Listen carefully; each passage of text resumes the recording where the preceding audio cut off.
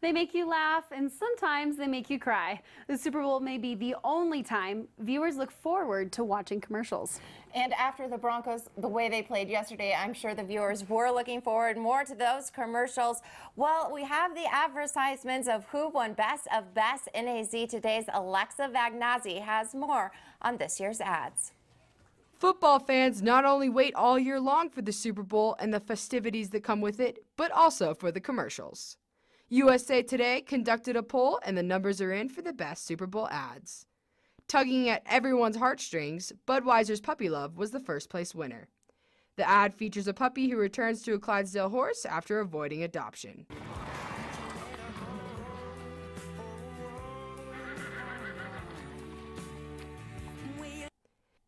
Anheuser-Busch won last year's top spot as well, with a similar ad featuring a horse reuniting with its trainer.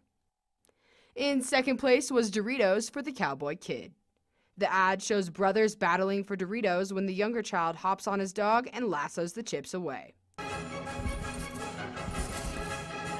Budweiser also claimed the third spot with its commercial featuring a soldier's return home.